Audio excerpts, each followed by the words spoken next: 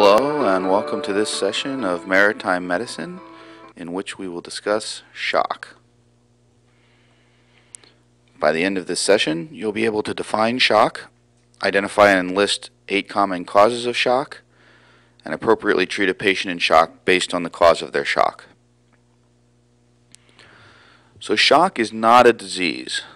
Shock is a common end pathway of many diseases, and it's defined as inadequate end organ tissue perfusion. What does this mean? Perfusion is your body's ability, using the mechanisms in place, to deliver glucose and oxygen in blood to an organ. And so shock would be inability of the body to deliver glucose and oxygen in blood to organs. There are 4 components that you need to have intact to ensure perfusion. You need to have blood, so volume, and in that you need to have oxygen and glucose. So if you don't have enough blood, if you don't have enough oxygen, or you don't have enough glucose, you can't perfuse organs. You need to have a heart as a pumping mechanism to push the blood around, and you need to have vessels to carry the blood. In your body, your basic unit of life is your cell. It's the smallest, what we would consider sort of an individual living entity. And they need energy to stay alive. And they generate this energy by basically chemically burning glucose with oxygen. Combine the two, they make carbon dioxide, just the same as if you were to burn a piece of wood. And the energy that they generate from doing that, they store in something called ATP. So if there's no oxygen or no glucose, they can't burn anything and they can't generate oxygen. Now there's some exceptions, and the muscles, for example, can briefly burn glucose without the presence of oxygen. But at the end of the day, for long-term survival, you need to have glucose and oxygen to produce energy, and if there's no energy, there's no life. Blood transports these substances to the target organs. The vessels of the pass that are used to deliver them, and the heart's the pumping mechanism. So any problem with any of these 3 areas, the blood, the vessels, or the heart, you'll get shock. So if the blood can't carry nutrients, there's either not enough of it, or there are issues with the way those nutrients are being delivered to the blood, then you've got shock. If the vessel volume changes radically and there's too much vessel volume for too little blood volume, and the body can't deliver those nutrients, you've got shock. And if the heart doesn't pump regularly, or if it's not pumping well, you've got shock. So flow, blood flow, essentially is perfusion in this model, and we can sort of parse out of that if you don't have enough oxygen in the blood or you don't have enough glucose in the blood. We'll talk about those, but for most of the models of shock that we're concerned about, blood flow is perfusion. So if you've got adequate flow, you've got adequate perfusion.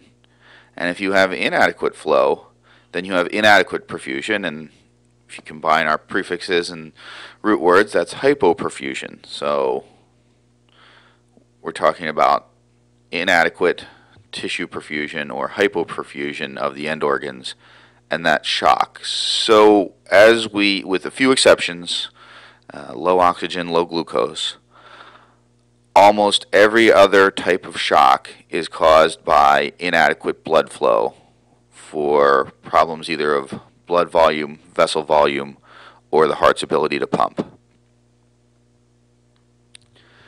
There are many, many different types of shock, but I'd like you to remember these. These are common types of shock, and these are ones that you will be called upon at some point in your career to address, not necessarily all of them, but many of them in one way or another. The mnemonic for it is RN CHAMPS, so RN is short for registered nurse, so RN CHAMPS, respiratory shock, neurogenic shock, cardiogenic shock, hypovolemic, and as a subset of hypovolemic, hemorrhagic shock, anaphylactic shock, metabolic shock, psychogenic shock, and septic shock.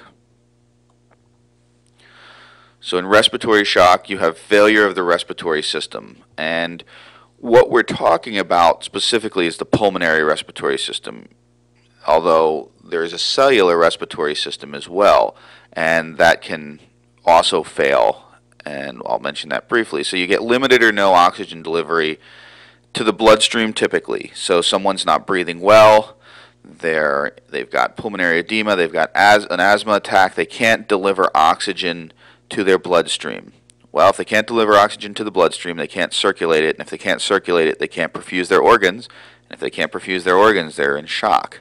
So that's the type of respiratory failure we typically think about.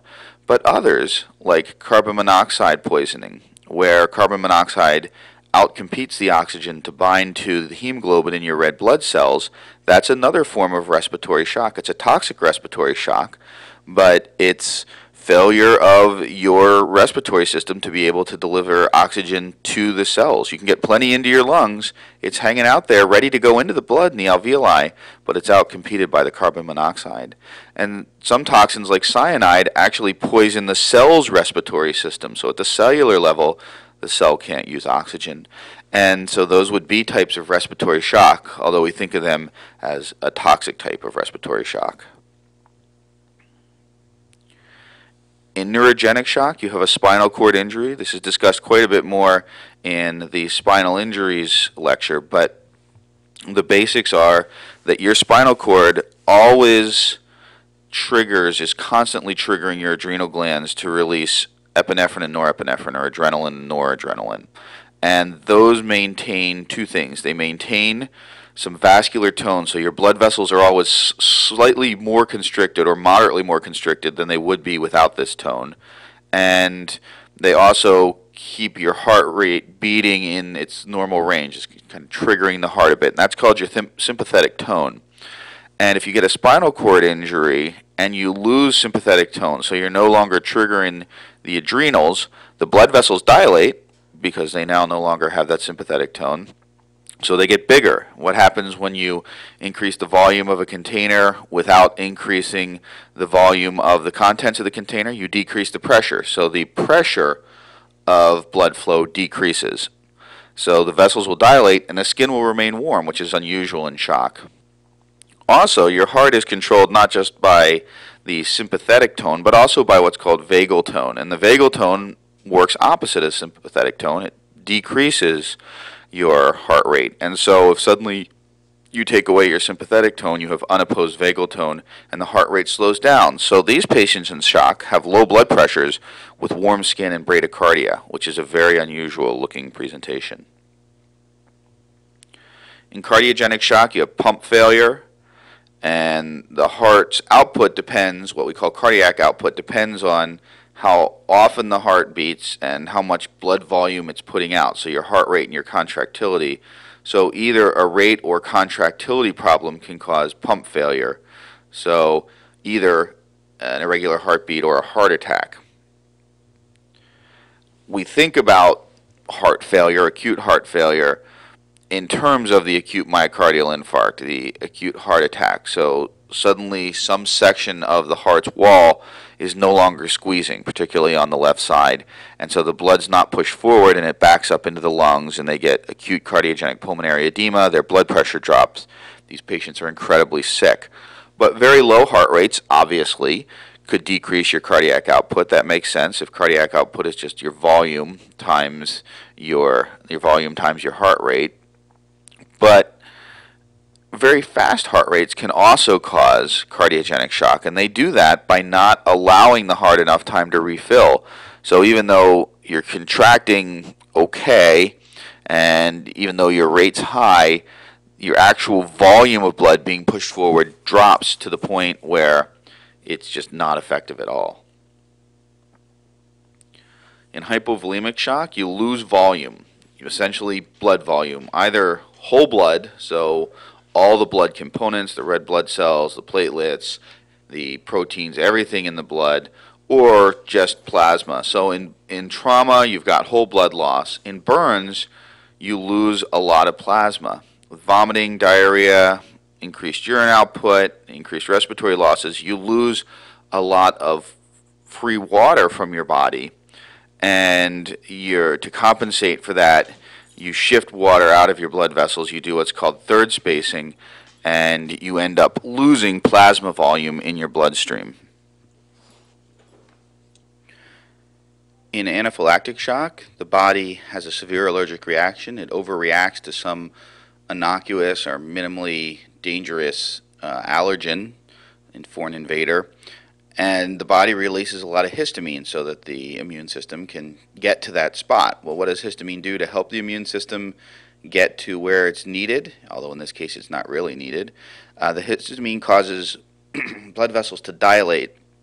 So you've got now big blood vessels and haven't changed your volume, and so your pressure drops, so that decreases perfusion. And then the blood vessels become leaky because you want everything to be able to get out of the vessels to the area of the invader. Again, not necessary in this case, but would be necessarily in a normal response to an infection. And so they become leaky, and so now you lose blood volume. So now not only do you have big blood vessels, you've lost volume, and that's sort of a double hit on being able to perfuse.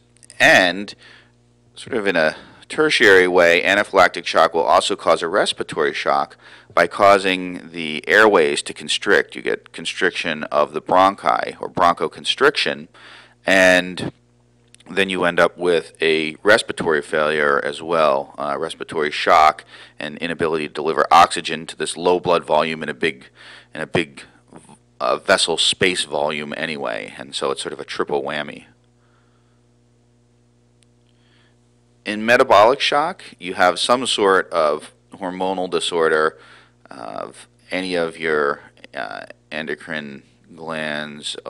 We think about the adrenals, the pancreas, the thyroid also. Compromises either nutrients in the bloodstream or flow or vessel capacity. And the obvious one here is the patient who's a diabetic, takes too much insulin, and the blood sugar drops. So that's a pancreas problem, or related to a pancreas metabolic hormonal disorder, and the blood sugar drops. So you just simply aren't delivering glucose. The vessels are fine, the blood volume's fine, the heart's pushing forward, but you don't actually have the glucose to deliver. So it's sort of analogous to respiratory shock.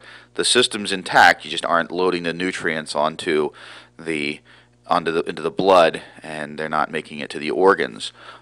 So that's sort of the obvious one, but some of the less obvious ones, the adrenal glands, we talked about their effect in neurogenic shock. They can be injured for other reasons as well, and so you can end up with dilation of the vessels, loss of your sympathetic tone.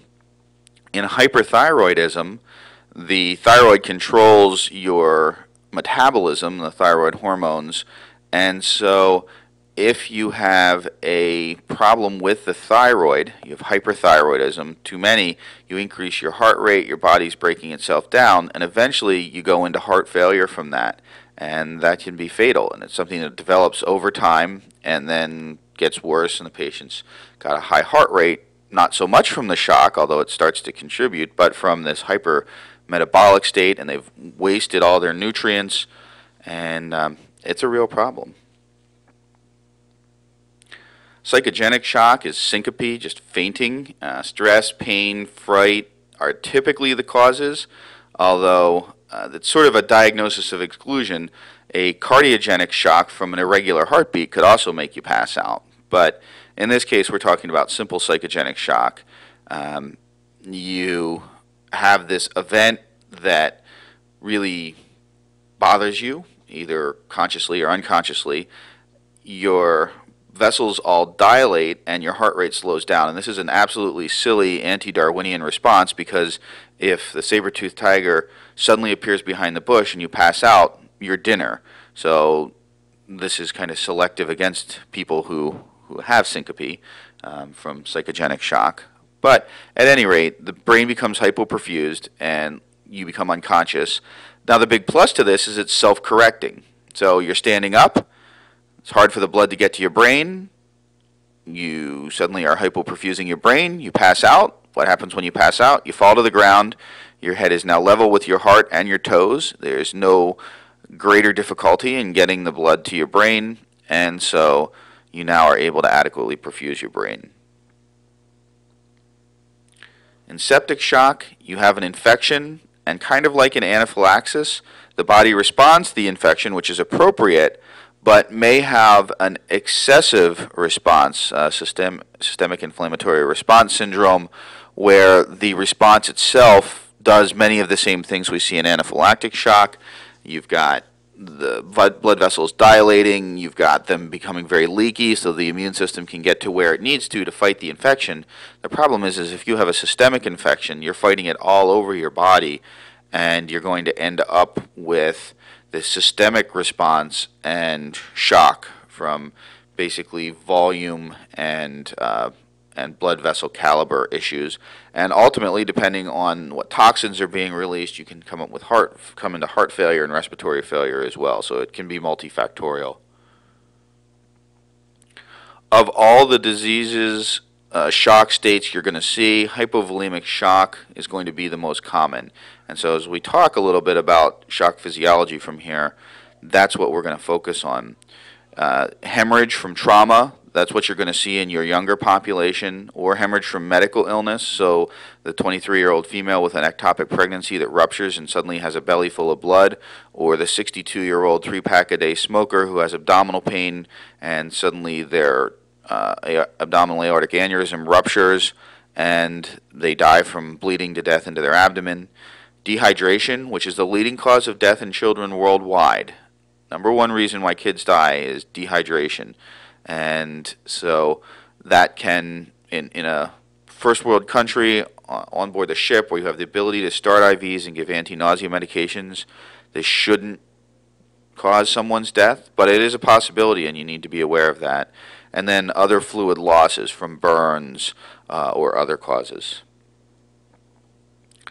So using hypovolemic shock as the model, we talk about compensated or compensatory shock, in which you have essentially a 15% volume loss. And that could be true volume loss. It could be a relative volume loss. That is a roughly 15% increase in your vascular capacity, the size of the blood vessels. But at any rate, the body increases the heart rate and then tries to squeeze down the blood vessels as well, increase vascular resistance. So in your hypovolemic shock patient, this is what you're going to see. A slight increase in heart rate and a slight decrease in blood flow to organs like your skin and your muscles and your hands. So it's sacrificing some organs to protect others. And this may also be a good protective mechanism. If the cause of bleeding is an injury to your arm, if I can decrease blood flow to the arm enough to let the body clot off, well, that's a really great thing. That might actually save your life. So this is a relatively adaptive mechanism. Between 15 and 20% of your volume, you transition into the next stage of shock. And so in an adult, that's about a liter of fluid. So that 15% is somewhere between 500 mLs and a liter in most adults. We have about a 5 to 6 liter circulating blood volume. It's a half a liter in children, and in infants, it's a tiny amount of blood, 50 to 70 ml. We're talking 20% blood volume. So that's now decompensated or decompensating shock. So you've got a 15 to 30% volume loss, and the body begins to no longer be able to compensate. And what were we doing when we were compensating? We were directing blood to our brain, to our heart, to our lungs, to our vital organs, cutting off blood to other areas, and increasing our cardiac output a little bit by increasing our rate. Well, now our rate goes way up. We can no longer perfuse our brain, so we have altered mental status. Initially, our blood pressure is normal, and then very late, when we really decompensate, our blood pressure drops. We get hypotension. We feel short of breath. We have dyspnea because we're not delivering enough oxygen to our vital tissues. So our body's saying, more oxygen, more oxygen. We're hypoperfused, we're in shock. And our kidneys say, wow, we need to keep in all the volume we can, and so they decrease urine output. Now, are you going to see this initially in your patient? No, because the bladder stores plenty of urine. You don't know if it's full or not. But if you're taking care of a patient who's had an injury or a burn over 24 hours, and you're tracking their urine output, which you should be doing as part of their nursing care, you will discover between shifts that the amount of urine they're producing is going down and going down and going down, and that's a sign of significant shock. In lethal or fatal shock, you really can't perfuse your vital organs at all. The pump fails, the heart goes from being fast. Now we've burned out all our mechanisms for trying to increase our cardiac output, and the heart rate slows. This happens very early in children, and that's an ominous sign. The patient has no perfusion to the brains, they're comatose, and there's essentially no survivability. Could it happen that these patients would survive if they were, say, a trauma patient and they were at a trauma center and could get blood products and go right to the operating room and have whatever the hole is plugged? Yeah, it's a possibility, although there probably would be some brain injury from inadequate perfusion, hypoxia, etc. But in the shipboard environment or the remote environment, if you have a patient with greater than 30% blood volume loss and they're unresponsive and their heart rate is low, chances are good they're going to die. So again, shock is not a disease, and it occurs in the context of another disease. So to recognize it, first you have to know that there's even something wrong with your patient. You've got to figure out that their complaint means something. There's something going on. You perform your initial history and physical, you do an assessment, and you always, every patient you see, you always have shock in the back of your mind. Does this patient have inadequate end organ perfusion? So look for symptoms and signs. And if the patient is unresponsive and they've got a pool of blood beside them, that's easy. And if you missed that, I mean, I don't know what to say. You've missed a lot of your medical training. I'm not worried about you missing that. You're going to get those. That's shock is going to be right there. It's the subtle early shock. It's the patient who had a fall and struck their left upper abdomen, and you see them at time 10 minutes after the event, and their heart rate is 85, and they have a normal blood pressure, and their respiratory rate is 18, and they're complaining of some pain in their abdomen, and you get them to the aid room, and you re-examine them, their heart rate's 95, blood pressure's normal, respiratory rate's 20, and then you check another set of vitals half an hour later, and their heart rate's 102, and they're a little bit irritable at you. Can't you do something? I'm really uncomfortable. Can you help me? That's those subtle changes. That's what you need to be looking for. Because if you sit on that patient, you don't arrange evacuation, and you don't get your IVs now, and you aren't ready to take care of them when they crash, they're going to suddenly crump on you, and they're going to die, and you're not going to be able to take care of them because you missed the early signs of shock. So recognize shock so that your patients survive. Typical signs and symptoms. The symptoms include anxiety and restlessness, that change of blood flow to the brain, the release of the adrenaline and the noradrenaline because the body's trying to respond to an injury. And if people aren't fighting or fleeing, they're going to feel restless and anxious. They may have a feeling of impending doom. It's interesting, but that's people actually get that feeling with severe illness, particularly shock. They may be confused. They may feel dizzy or lightheaded. They may feel nauseated. And oftentimes they'll feel thirsty because the body recognizes that it's losing volume. And how does it replace volume? It replaces volume by drinking fluids. So there's this imperative to drink. Typically you would not allow these patients to drink, but we'll talk a little bit more about that as well. Signs, they may be agitated and confused. The pupils may be dilated because of the release of the adrenaline. The eyes may appear dull. They may have sweaty skin because that's a really good mechanism for responding to being attacked by something. If you get all sweaty, it's hard for a bear to grab onto you, so you can wrestle your way away from it and run away. You may start vomiting. The patient may be vomiting. They may have pale, cool skin. Shallow and rapid breathing, they're trying to get more oxygen in. They may have a rapid pulse early on, and it may feel weak to you because if they're peripherally vasoconstricting, they're decreasing blood flow to their extremities. So even if their core blood pressure is normal, they're already sacrificing their limbs to protect their core, their vital organs, and so the pulse may feel weak to you. Tracking them over time, they'll have the decreased urine output, and late in the game, they'll have a low or falling blood pressure.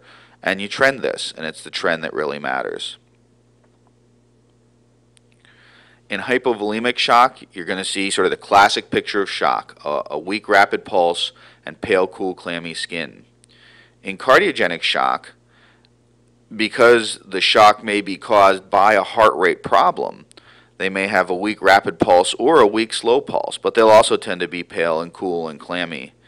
In neurogenic shock, they'll have a weak, slow pulse because of that increased vagal tone, and dry, flushed skin because of the vasodilation. And these are patients who present immediately with low blood pressure because they have no way to compensate for it. They go immediately into a decompensated shock phase because of that dilation and the inability to increase their heart rate. And then in sepsis and anaphylaxis, you get a weak, rapid pulse, and often you'll have dry, flushed skin because you also get blood vessel dilation, and so it'll be maybe red in appearance. It often is with anaphylaxis. You'll even see the hives, the urticaria. And hopefully they'll also be itchy because that's a nice clue for you. And they'll develop wheezing and difficulty breathing from the bronchospasm. So if you see those findings, think anaphylactic shock. Although again, you have to think about, could there be other causes of shock as well, because they may not have all the classic findings. That low blood pressure is a late sign. It means that your defense mechanisms are exhausted. Now in neurogenic shock, where you get vasodilation, and in anaphylactic and even in septic shock where you get vasodilation, you may see that earlier rather than later. Also, in patients with comorbid disease, heart disease, or they're on medications that don't let their heart rate speed up, beta blockers or calcium channel blockers for high blood pressure, they may present with hypotension early because they can't increase their heart rate. Now, the scary thing is they may not present with hypotension, and they may present with a normal heart rate because they can't increase their heart rate, and then suddenly crump on you much faster than you would expect. So if somebody's on a beta blocker or a calcium channel blocker type blood pressure medication, then even if their heart rate's normal, you need to be suspicious. And in an infant or child, when they get hypotensive, it's a near-death state. In an adult, if it's associated with alteration in mental status, it's a near-death state. So the first thing to do is make sure you're not going to become a victim of whatever got this person ill. X, A, B, C, D, E, F. And frankly, you're probably, if they're really sick, if they're in decompensated shock, you're not going to get past X, A, B, C, D, E, F. You're going to be doing that until you evacuate them or they die. Administer high-flow oxygen, 15 liters per minute via a non-rebreather, or use a bag valve mask to support their ventilation if they're in respiratory distress or respiratory failure. Reassure and calm the patient and have them lie down. We no longer elevate the feet. That's not really an effective technique for improving perfusion, and because you shift the abdominal organs up against the diaphragm, you compromise their ability to breathe. Keep the patient warm. Don't overheat them. You don't want to force them to vasodilate if they're in hypovolemic shock, and now you make them really warm so all their blood vessels dilate and all that blood rushes away from the core to the periphery. If it's a traumatic injury, NPO, non paras, nothing to eat or drink, because they're going to need probably operative management in an operating room, and the anesthesiologists prefer they not have had anything to eat or drink for 8 hours before they go to the operating room. Plus, they're at risk for vomiting and airway compromise. If it's dehydration from diarrhea or nausea and vomiting, then anti-nausea medicines and lots of oral fluid is going to be the appropriate choice. But discuss this with medical control. While they're in shock or while you're concerned about it, vital signs every 5 minutes, and get an IV, preferably 2, in now in the early stages before they decompensate, because when they really peripherally vasoconstrict, you're not going to be able to find any veins to get IVs into, so get them in early. Contact medical control about whether or not you need to evacuate the patient, and in most cases, if they're in shock, they're going to need to be evacuated. Again, dehydration or anaphylaxis might be exceptions to that. Also, the asthmatic and mild respiratory failure that you turn around, or the hypoglycemic diabetic. But talk to medical control and explain to the patient what you're doing, even if they're unconscious, because hearing is the last sense to go, and so if you keep talking to them, they'll may hear what you're saying. You're going to treat the shock, obviously, with fluid replacement if they need it, But make sure that you're also treating the cause. So for example, in anaphylaxis, if you don't treat the immune system overreaction, you're not going to stop the shock. You can temporize it, but you won't make the symptoms go away. The shock's a response to a disease process, and it's not the disease itself. So you stabilize the shock. Now obviously if someone's got bleeding from a liver laceration, you are not going to fix that. That needs bright lights and cold steel. They need to go to an operating room. But you need to recognize that what's need is the thing that needs to happen, and your treatment of that is to evacuate them to a hospital. In respiratory failure, bag valve mask, neurogenic, immobilize them, expand their intravascular volume with fluids. Cardiogenic, if they've got an irregular heartbeat, you may be able to treat that, talk to medical control. Evacuate if they have pump failure, you think they're having a heart attack or congestive heart failure.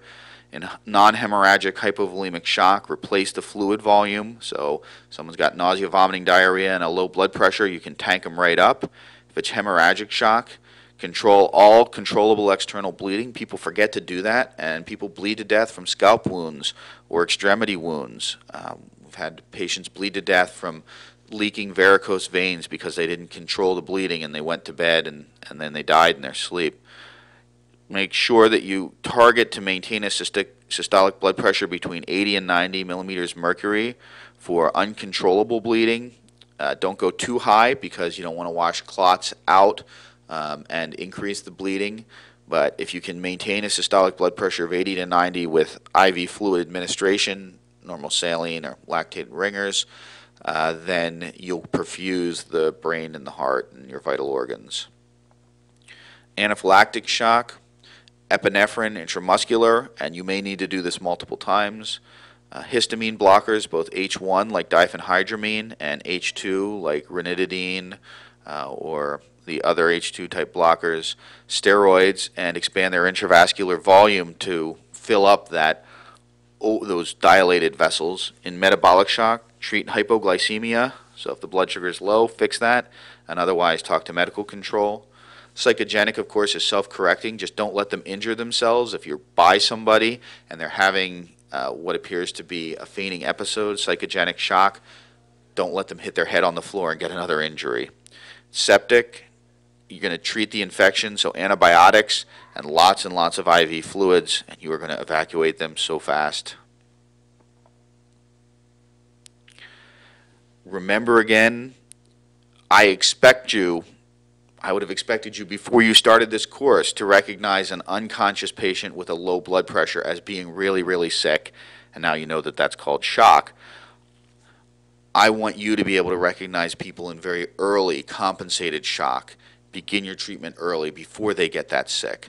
The falling blood pressure is a late sign. It means you are way, way behind. Don't get there. Identify that shock early.